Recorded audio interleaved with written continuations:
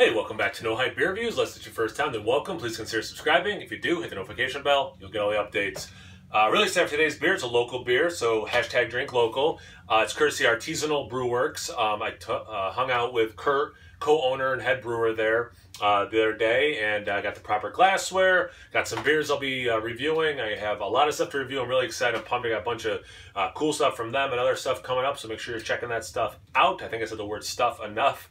It's a wit beer or a vit beer, lower ABV, which is why I'm doing it. I just got home from work, long day, and I thought, you know, I should probably ease into my evening. So white in the glasses, wit, brewer owned, with wit beer with coriander and orange peel. Keep refrigerated and drink fresh. It is very fresh, and it's 4.6% ABV. They're out of Saratoga Springs, New York. Real quick about this beer, this is a tweaked version. Trying to get more mouthfeel. Everything is the same in this beer that had been in the prior batches, or at least the most recent batch, I should say, except the water treatment's different. He told me a little bit about that. I don't know if he wants that information out there, so I won't blow up his secrets, his trade secrets. But yeah, so the only thing that's different is the water treatment.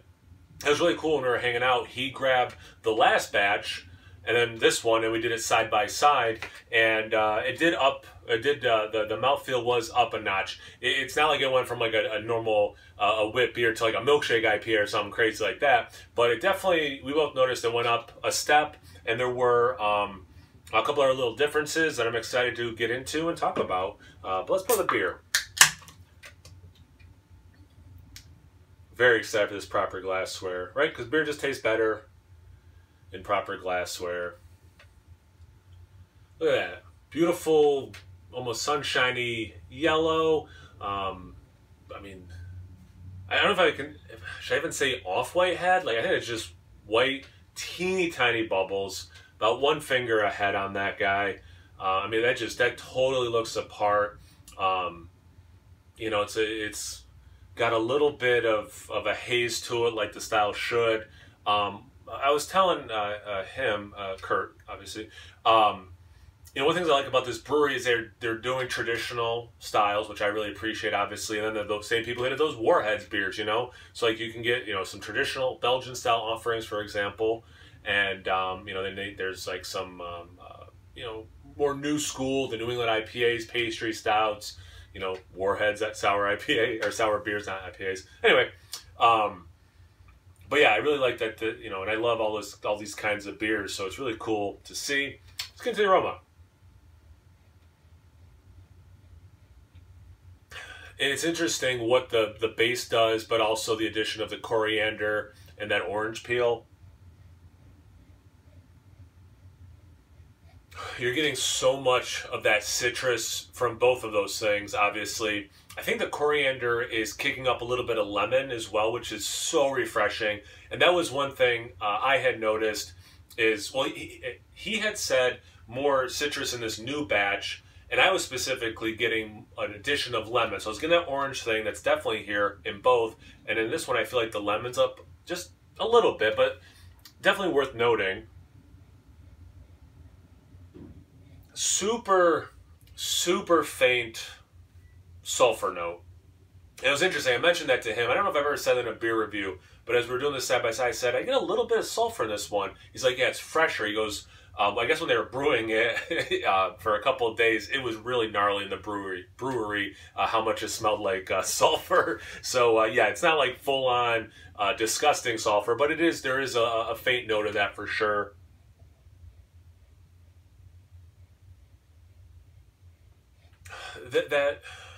The citrus is what's dominant. There is a soft, like grassy or you know, earthy element kind of a thing going, but it really does smell true to the style, which I think is great. And again, I'm a big fan of this beer. Let's get into the taste. Cheers.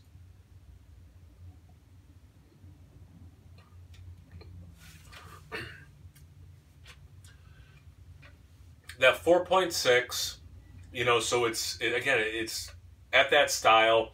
The mouthfeel, again, I know it's up a little bit, and then it's obviously a little lesser of a mouthfeel than, yeah, like a New England style IPA or whatever. I mean, it has wheat in it, but it doesn't have like the oats and stuff too. And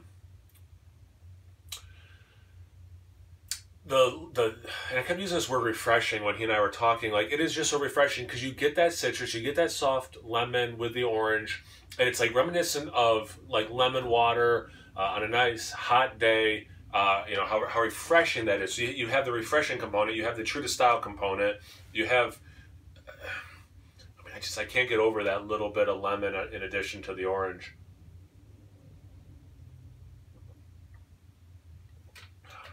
You can see what that water treatment does to it. And the reason I said it is because you get a little bit of like a minerality, which is lovely. It's such a good representation of the style. In the finish as I'm talking, sometimes when you have these Belgian ales or Belgian style ales, it can be like a little bit bubblegummy or something. I can see that actually in this aftertaste. A little bit of a, whether it's bubble gum or some sort of a candy or something. It's not overly sweet though, but it has that kind of a taste lingering. It's so good.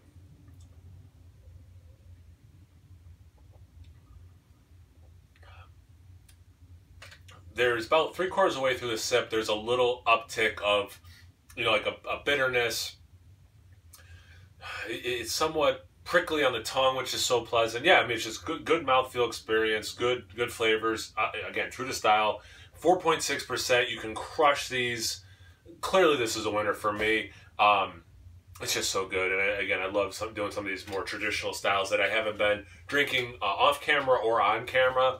And don't worry, I got some weird stuff. Not weird, but I got some more experimental sounding stuff from them coming too. So yeah, as traditional as this is, you're going to see some funky stuff coming from them with these reviews. So thanks again, Kurt, and the rest of Artisanal. Appreciate everything, obviously. Thank you guys for watching. I appreciate those views and likes and comments and the subscriptions. So please do all of that. Check them out on Instagram and Taps. No hype beers at both those places. And again, please like, comment, subscribe, and most importantly, drink local. Cheers, everyone.